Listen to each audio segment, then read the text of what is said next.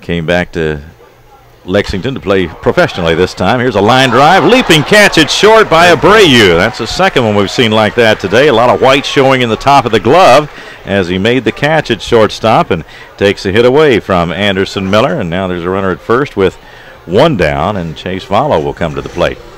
But I thought Anderson handled all of that very well. He was interviewed a number of times when he first got back to town. Of course, everybody's glad to see him, and between family and friends and media, it's a lot of attention on a young ball player, but he has settled in now.